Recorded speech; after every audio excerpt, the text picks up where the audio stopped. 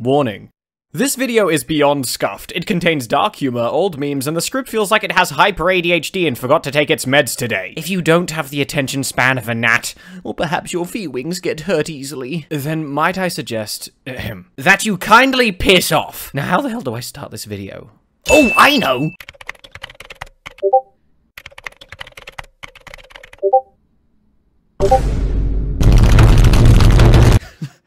I'm gonna fucking kill him. This is Blue. He's an asshole. Because no matter what game we play, I am always better. I win every time, period. So can someone please explain to me why he keeps beating me in every single Celeste race? I don't know what I'm doing wrong. Is he just better than me? He probably thinks he's better than me. So I sent a declaration of war. No longer will this skinny, scrawny, cheerful, annoying fucking ray of sunshine ruin my goddamn pride. Fight me, asshole. Let's see what you've got.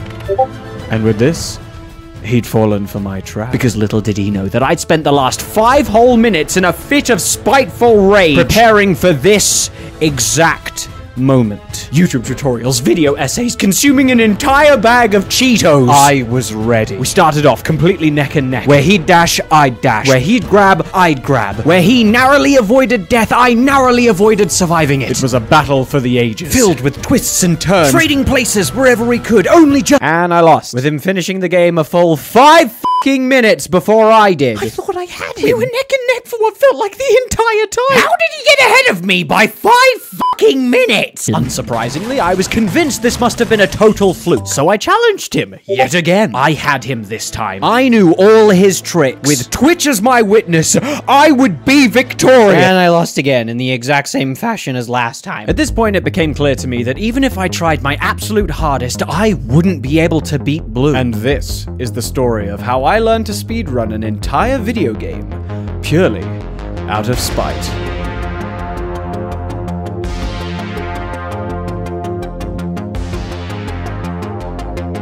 For this plan to work, I needed a frame of reference, which is good, because I already had 3. All of my times were just above the 1 hour mark, which seems to be pretty consistent when it comes to speedrunning Celeste. Next, I needed to see where I was going wrong. So, I pulled up the any % world record. Okay, so everywhere. Afterwards, I quickly searched up some tutorials. That's a lie. Somebody sent them to me. This was a guide to getting a time below the 1 hour mark, and if I manage to pull this off, I will have a personal best that's faster than anything either I or Blue had ever pulled off. Step 1 was about getting the right setup. Using the default game is fine, but I'm a speedrunner. I need all the fancy shit. Like room warping and save states. I don't need any of this manual shit. I'm here for speed. So, after setting up the speedrunning tool, step 2 was bindings. Turns out you only needed 2 things. A crouch dash and a quick skip. Funnily enough, both of these things are just part of the base game, because the Celeste developers are fucking insane. And kept speedrunning in mind when they updated the game. The more you know. Step 3 was where the fun began. Because here is where the video split off into 3 separate parts. Number 1 was pathing. Knowing the quickest route through each stage in order to get the fastest time possible. Number 2, an important trick for saving literal minutes in Chapter 5. And number 3, the optimal times for each area as listed here. This is the bar for a sub 1 hour time. And here I'd like to give a big shout out to Average Imposter. His guides were so in-depth and fun that it literally made this video happen. You'll even see some example footage used from his videos here. I've left a link to his channel in the description, so please go and check him out and show him some love. He very much deserves it. Now, actually, first up, you guys ever heard of Gamer Subs? They're supposed to be an energy drink company that sells these little flavor powders as a sort of sugary drink supplement. They're supposed to have 0 sugar, tasty flavors, and a nice little caffeine boost to help get you through the day. They're supposed to be trustworthy. But I'm onto them, and I think I figured it out. I don't think they're an energy drink company at all. See, I did some research. And it turns out that they even have caffeine-free options. What kind of energy drink company sells non-caffeinated products? We have to get to the bottom of this. So I bought everything they have. If we keep buying it, they'll run out eventually. And then we can figure out what they're up to. I just wish the flavors weren't so damn tasty. I've already wormed my way into their ranks, but they don't trust me yet. All I've managed to get out of them are these damn free sample packets. But they're of no use to me. Just take them and see if you can figure something out. Oh, that reminds me. I've hidden a bypass link in the description. With this, we can run their stocks dry. It doesn't matter what you get, just don't get caught and don't be suspicious. If you don't trust hyperlinks like me because we both know the Tooth Fairy is still out there and watching us, don't worry. I've set up a secret passcode at the very last checkpoint that will make you virtually untraceable. It abuses a bug I found in the system that adjusts the numbers just slightly in our favor. It's not much, but it'll add up over time. They don't watch these videos, and if you see anyone from GamerSupps in the comments, feign ignorance. We can't let them know. The passcode will keep you safe, and if anything goes wrong, it'll be routed straight back to me. Just open the link in an incognito tab and be quick about it. Then just keep watching the video like nothing happened. I'm counting on you. Ahem. Now, onto the training arc. The epilogue was so simple it didn't even require training. Just hold, climb, and right, and then bounce your way to victory. I learned that you can skip the intro, granny, and the outro of this section to save some time. Alright, that was easy. Chapter 1, however, was a different story. Because the tutorial I was following was aiming for simplicity, it never explained the routing for each room. Which means I was the one that got to figure out the optimizations. I got to pick them. And this is where the fun of Celeste speedrunning truly began to grab me by the throat. I had to figure out what I thought would be the most optimal route through each room and chain them together. The process looked something like this. Enter a room. Have an idea. Create a save state. Attempt it a few times until I got it. Then try something completely different and see if it was fast. I did this for every room. And you know what? I loved it! Do I jump here or start with a dash? Is this the fastest route? Or is this? Each room became an intricate puzzle that was only as difficult as I wanted it to be. The idea that leaping over the fucking abyss could save me time if I got it right, but lose 2 seconds if I died, made me realize just how personal speedrunning this game would be. I got to choose what strategies I thought were worth doing. And this made it even more fun. Now, not only was it a question of which is faster, but also which was more consistent. And I got to pick me, this guy. Oh, fuck. And so that's what I did. Over the span of 24 hours, I sat down, analyzed every single room in the entire game, and used trial and error to get a combination of speed and consistency that I knew would win me the game. There are some shortcuts I haven't explained yet. First is Resort Demo, a trick that skips 2 entire rooms and a key animation. The problem? It's pixel perfect. Madeline, when crouched, has a hitbox that's exactly 4 pixels tall. Now look at these dust bunnies. That's better. It turns out that they have a convenient gap right here that is exactly 4 pixels tall. Do you see where this is going yet? To set up for this requires a pixel-perfect grab, a max height climb jump, and a frame-perfect dash just to make it through. The alternative? About a 15-second detour that just involves going fast.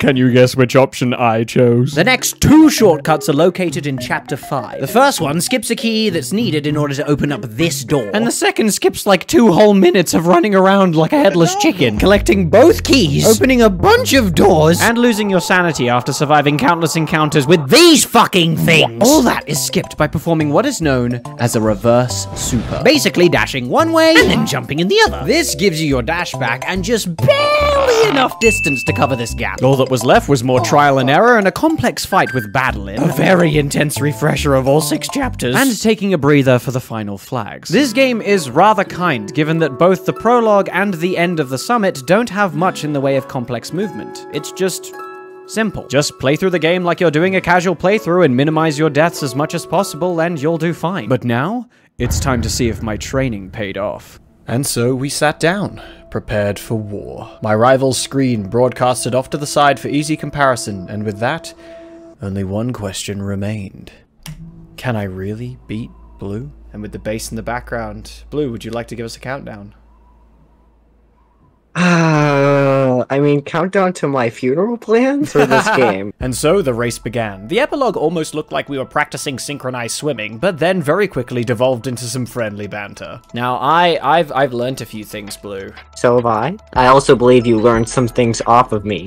You can do this. With the first level completed, it was on to Chapter 1, and this is where the fun began. Dashing from room to room, making use of all of my training in order to ensure my progress was as smooth as possible. This might have been the easiest stage, but it was by no means a cakewalk. There were plenty of ways to make mistakes, so I had to stay on my toes. With careful timing and being sure to keep my cool, I bounced my way from screen to screen until reaching this room. And here is where I learned that I wasn't the only one with some tricks up my sleeve. Are you trying to do double spike skip? You're actually insane if you're attempting this. I would never do this. He did it! Thankfully, despite how intimidated I suddenly felt, I had managed to squeeze ahead and finish Chapter 1 in only 1 minute and 44 seconds. Chapter 2 began with a bit more speed than the last, shooting across the starting area and dropping down into the depths below. Dashing over spikes, bouncing off walls, skipping cutscenes with...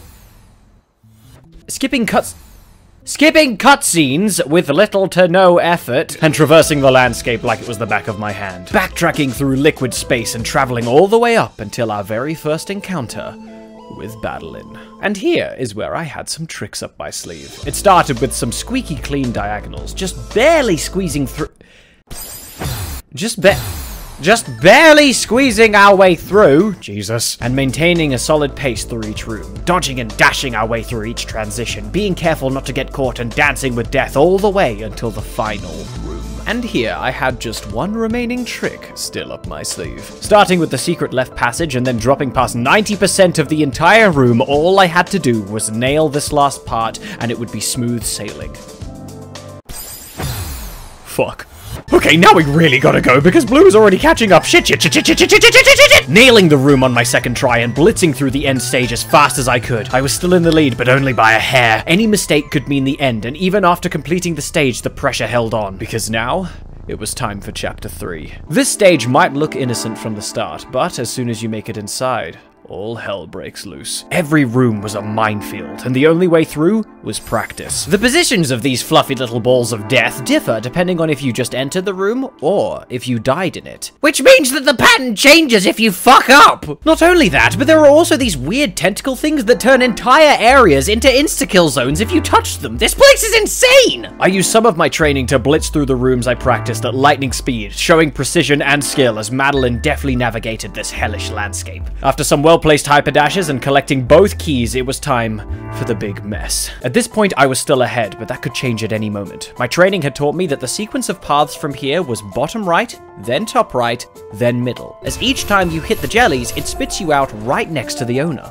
But Blue didn't know this. I had an advantage! And so I set off at breakneck speeds, clearing each of the 3 paths in record time and collecting the final key, before progressing into my favorite room in the entire game. Why is it my favorite? No reason. No, none at all. And just a few rooms later, lied Resort Demo. Which I promptly skipped over because fuck that, and decided to travel at Mark 5 instead. I'm fast as fuck, boy! A key animation and one long-ass room later, and we were standing before Mr. Oshiro one last time. Before ignoring all of his dialogue, pissing him off, breaking through the fucking ceiling, skipping Badalin, and okay, now it's time to get the hell out of here. As one of the spawns of hell itself tries to tear us limb from limb, we dance and dash over the uppermost platforms and make use of some clean skips that we learned along the way.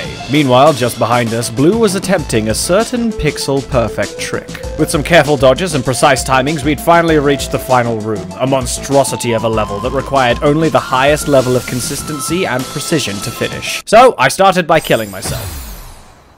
To begin the death cycle, obviously. This room doesn't allow you to re-enter, so knowing the cycle after death was the safest option should I make any mistakes. After some clever strats and a little improvisation after my rhythm got interrupted, we made our way through with the fastest time I had ever achieved in Chapter 3. But while all that was happening, Blue managed to pull off Resort Demo and was catching up quick! I was still in the lead, but with Blue using such high-risk, high-reward strategies, he was bound to make up for lost time. I had to play this smart. Chapter 4 is where things began to get shaky. This is by far my worst chapter, despite what my name would suggest. Everything here is about feel, and is the most improv-heavy chapter of the lot. After a quick chat with Granny, it was time to face some heavy resistance. Each room became a constant struggle between timing and trust. Thankfully, I had some strats up my sleeve to lessen the load. Here is where an understanding of hitboxes helped me out a little. Without demo dashing, Madeline's hitbox won't squeeze past the spikes if you dash diagonally, but thanks to a bug in the code, if you entered the bubble in a crouched state, her hitbox is shifted slightly in our favor. It allows for some clever skips like this. Shout out to Average Imposter once again for introducing me to such a neat trick. After some more skips in the following rooms, I decided to take these ones slow. I didn't trust that I could use any of the faster strats in these rooms because they required immense precision. In this room, however, I just couldn't help but try. All that's required is a reverse extended hyper of this cloud in order to breach the gap. And even after a few failed attempts, I just had to do it. Some more clever tricks a room or two later, followed by this message from Blue. Should I go talk to the people who are gonna buy me my coffin now, or— And it was time to use the best tactic I knew of, which was to stay the hell out of this room! Some bubbling, wall jumps, and more bubbling later. Shit, you didn't see that. And here is where the wind picked up. After some crumbly platforms and taking a snowball to the fucking face, it was time to show the fruits of my training.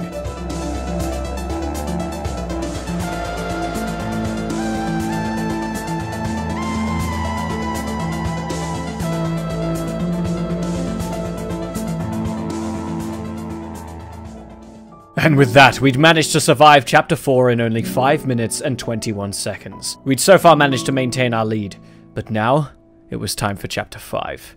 Here is where I had trained the most. This chapter was a true labyrinth of skill and precision, and I'd practiced every room. Blitzing from transition to transition, nailing skips first try time and time again, ricocheting off the floors and walls and zooming from bubble to bubble. I was unstoppable. That was, until I rushed a dash at the very end of the room. It stung, but I was still ahead. After cleaning up for my last mistake and pressing a couple of buttons, it was time to become a giant blob of sentient jelly and kill myself. I meant in the game! Afterwards, we get to play a fun game called Ignoring Everything Battlein Says, and then begin the gauntlet. In this section, every room has the same goal. Leave! Sometimes dodging under, sometimes over, sometimes using these guys to collect keys or avoiding them at Mark 5. These strategies worked all the way until the very last room, where I just kept dying, fuck! With Seeker Hell survived and some clean bubbling later, it was time for the biggest skip I had in my arsenal. This is Search Skip, the trick that skips 2 entire minutes of hell in one move. If I can get this first try, I'll finally have a time to rival Blue. And we fucking nail it! The rest of this section feels like a piece of cake in comparison. Ignore that. Oh! Hey Theo. Here in the run is where most of my practice goes straight out the window. Even so much as the slightest deviation from what I knew would cause these fuckers to go in a completely different pattern, which means I'll need to use some improv to make it through.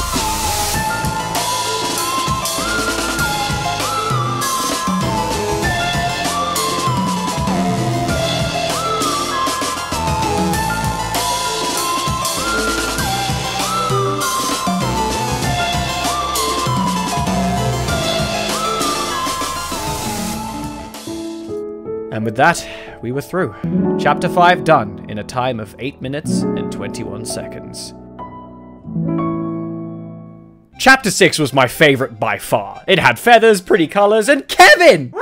Go Kevin! The first few rooms were done without any fuss. Just grab a feather, give Kevin a high five, and then hop through the nearest transition. Once we'd made it to the main room, however, this is where all my practice began to shine through. It started with some clean hyper dashes into some crisp high fives, maintaining momentum as the rooms began to fly by in a blur of crystals and color. I was on a roll, and I wasn't slowing down soon. From Kevins to crystals, pinballs to feathers, I had this level in the bag. Nothing was gonna slow me down, and I was gonna relish every second of it. During my training, I learned that you can squeeze through this gap here just above Kevin to save some time, and discovered that I was most consistent at the lower rooms, despite their difficulty. With my practice shining through, it was just a couple of consistent feathers over an endless abyss until we got to have a pleasant chat with Granny. Now it was time to really test my training, descending into the mouth of this crystalline cavern, giving Kevin a good slap and then falling through ice and spikes, taking the plunge into unknown depths and watching as purple tendrils receded into the unknown. Saying hi to Kevin one last time before he ferried us across a seemingly endless expanse until finally,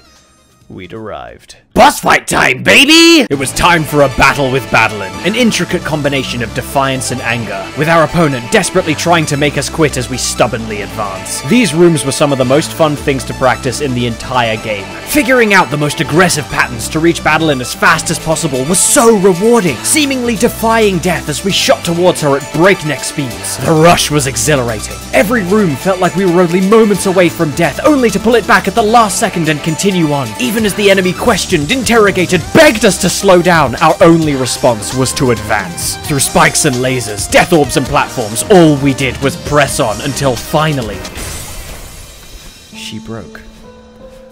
After consoling our inner doubts and anxieties, and coming to terms with our fears, we finally feel whole. Now armed with 2 dashes and our sights set on the summit, we finished Chapter 6 at a staggering pace of 8 minutes and 45 seconds.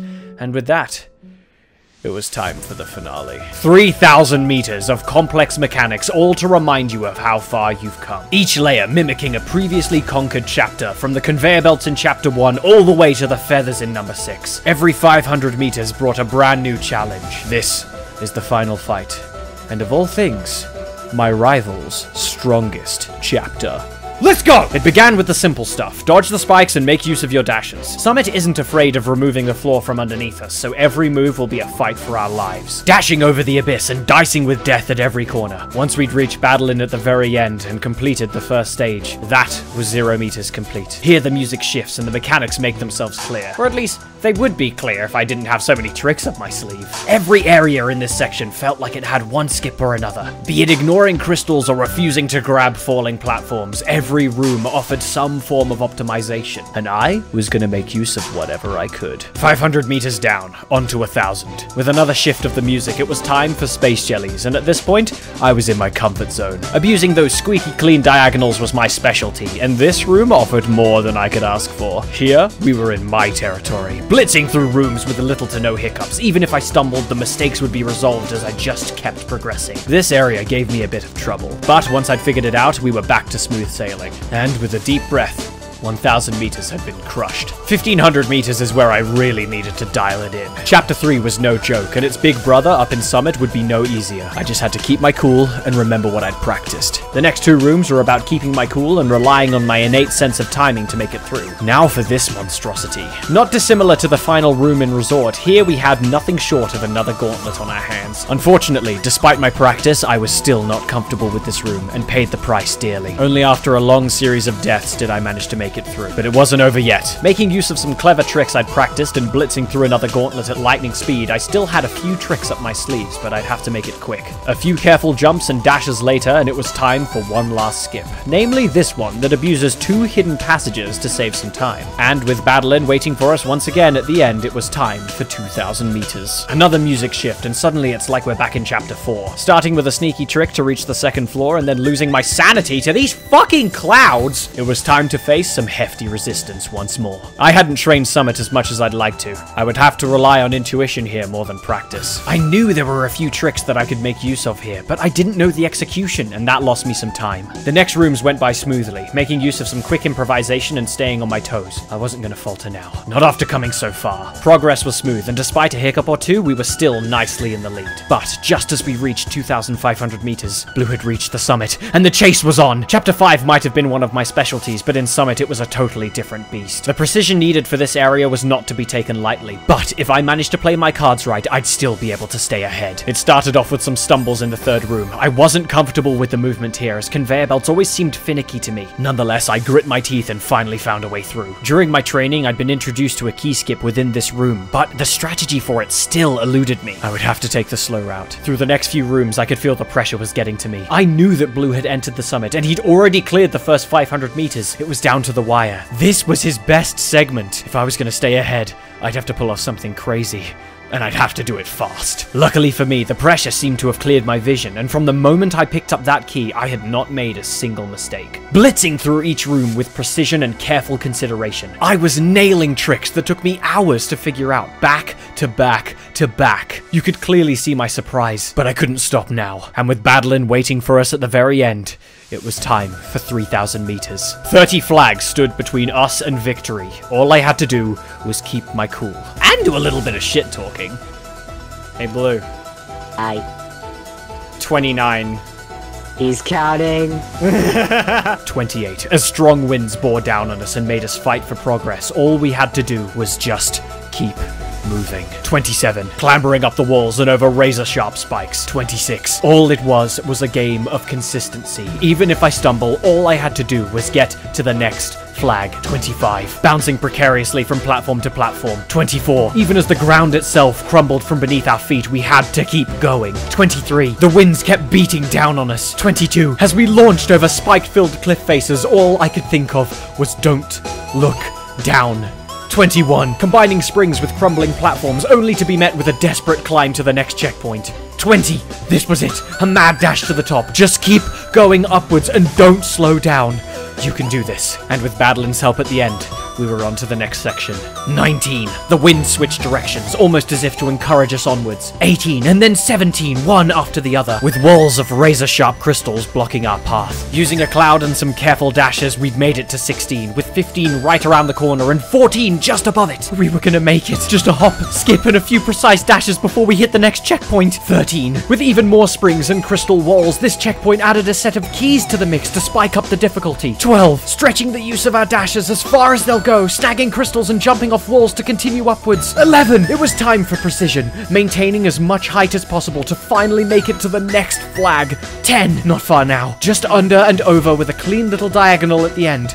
9. Time to make use of even greater precision to make it up and through in one piece. 8. Using the clouds themselves to help us climb even higher. 7. Nearly making a misstep only to catch ourselves and press on, up and up and up to the final checkpoints. 6. It was time for the very end. A feather into a cloud and all the way up the walls to number 5. With flag number 4 precariously placed just barely above it, the path to number 3 took precision and patience, stretching each dash as far as it could take us and riding the feathers to the end. This is it, the final 3. Just a feather, some careful dashes between razor-sharp fractals, and one last feather to the next spot. 2. Stretching each jump and every dash one last time to climb as high as possible, then leaping over the abyss, catching ourselves just barely on the side of the wall, then snagging the next 2 crystals and holding our final dash till the very last moment. 1. Thank you, Twitch chat, for performing such excellent counting. Truly, the MVPs of this race. As the summit flag approached us, and the evening sunlight began to hide behind the clouds, we finished, Celeste, with a final time of 51 minutes and 6 seconds. My fastest run yet. With the race over, and tensions relieved, we got to celebrate by supporting our rival through what also turned out to be his fastest run ever. And with that, thank you for watching. These videos take forever to make, so I truly hope you enjoyed it. If you did like it, then please share it to someone else. I don't care if you subscribe, or comment, or like the video. Just share a good time with others. And this is the part of the video where if I was a lesser man, I'd probably thank my patrons, but I literally told them not to throw money at me! Oh, and before I forget, I'd highly recommend joining the Discord.